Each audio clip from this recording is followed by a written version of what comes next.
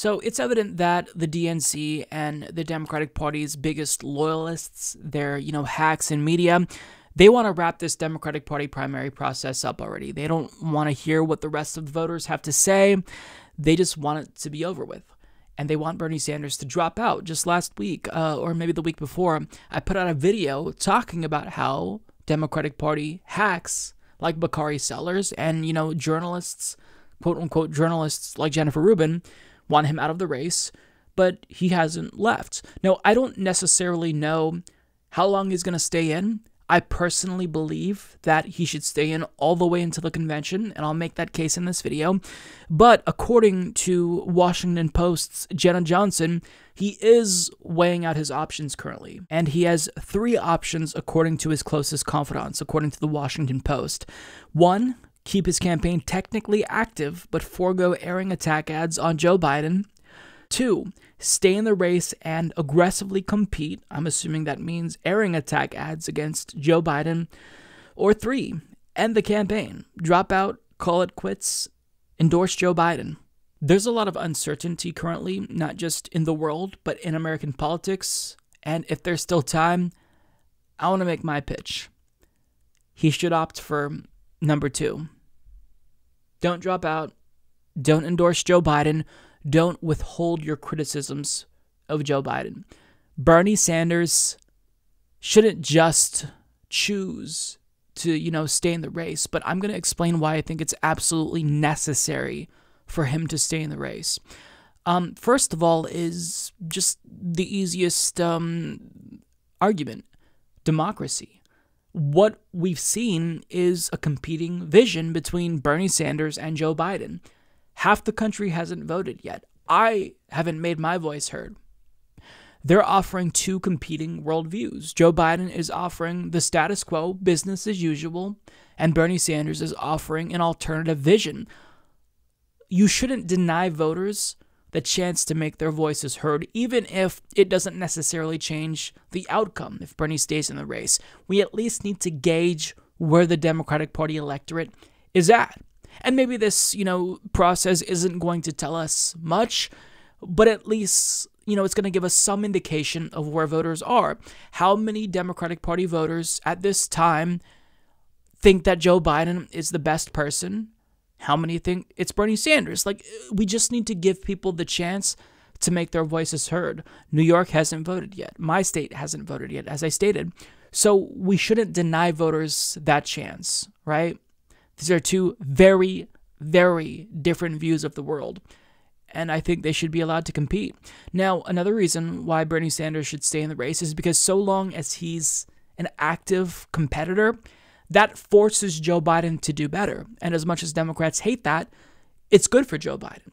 Joe Biden wouldn't feel pressure to, make these live streams if it weren't for Bernie Sanders. His staffers would hide him away until September when it's time to debate Donald Trump. So Bernie Sanders forces Joe Biden to be a better candidate. I'm not saying that Biden is going to adopt the policies that Bernie Sanders wants, but he still has to compete in some way because it's not over yet. He could still technically lose, right? Bernie isn't mathematically eliminated. So Joe Biden has to do better by the mere fact that Bernie is remaining in the race. That's another reason why Joe Biden supporters even should want Bernie to stay in the race. And Bernie Sanders has leverage so long as he stays in the race and forces Joe Biden to compete. On top of that, Joe Biden doesn't have the support of young voters. Our voices matter. If you're a millennial or a Zoomer or a Gen Xer, I don't think that you should just be forced to support who, these people in other states coronated as the nominee. I think that's bullshit. Joe Biden needs to be competitive. He has to win our votes. So let us make our voices heard in the states where we haven't voted yet.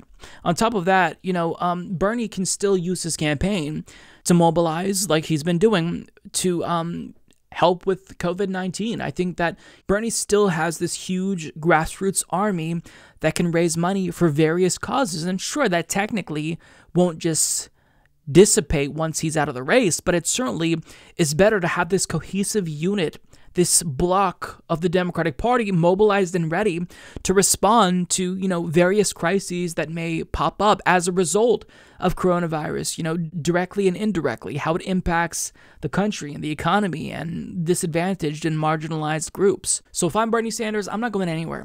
I am staying in this race. I'm using the leverage that I have to make as big of a difference as I possibly can.